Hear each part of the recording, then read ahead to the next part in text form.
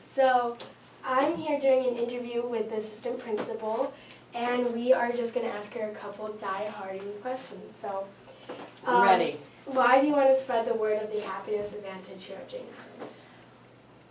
Happiness advantage. Well, who doesn't want to be around happy people? Would you want to be around negative people all the time? I think that the happier that we are, the more enjoyable life could be. Yeah. Why is this school different from others? And what is another message you would like to send? The message I would send is that Jane Addams is absolutely, positively, hands down the best with the students and staff.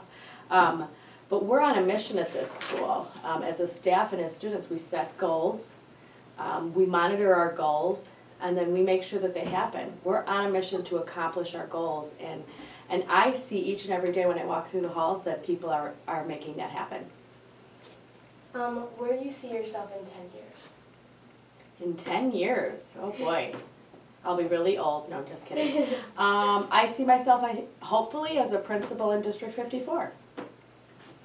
I would be happy. What has been the strongest action you have done here?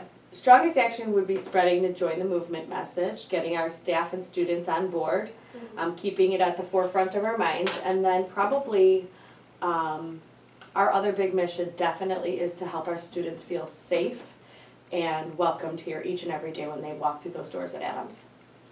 Another question is, what 2 words best describes Addams? Forward movement. We're not looking back at the past. We're looking straight ahead at the future, and we're making sure that we get there. So it kind of goes along with what I was saying about the goals. We set them, we're looking to improve, and we accomplish them. Yes. So now for some funny questions. Oh, good. Are you a Cubs or a Sox fan? Sox fan, guys. I know people out here in the north suburbs like Cubs fan, but I grew up as a Sox fan. But I do like going to Cubs games. Yay. What do you worry about and why? What do I worry about? If I think on a daily basis, what do I worry about? It's time.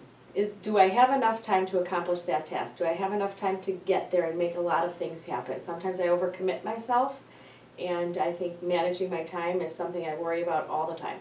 Okay. I might be worrying about it right now, actually. I'm just kidding. Describe your favorite meal. My favorite meal. Oh, growing up, I think my mom used to have a birthday dinner for us. And we always got to pick our meal, and I always picked spaghetti. Now I wouldn't say it's spaghetti, but I don't think I can pass up a piece of pizza. A piece of pizza? Mm-hmm. Can anybody though? I know, right? Who has inspired you in your life and why? Well, personally, I think a lot of my family members have, because I've watched them grow and I've seen what they've accomplished. But when I think about, my job, who's inspired me, it would be the bosses that I've had. I've worked for 3 different principals as an assistant principal, and I think for me, I've taken a little bit from each person. Kind of like when I was a student, I took a little bit from each teacher. You have to be learning around you, so everyone inspires me in some way, shape, or form, but right now I think the people that I work with. The people that you work with? Yeah. Amazing answer. Yeah. Well, that is all. Thank you for interviewing with me. Of course. Thanks for having me. Yeah. Or thanks for coming to visit me in my office. No, thank you for letting me do the interview. Well, bye. Thank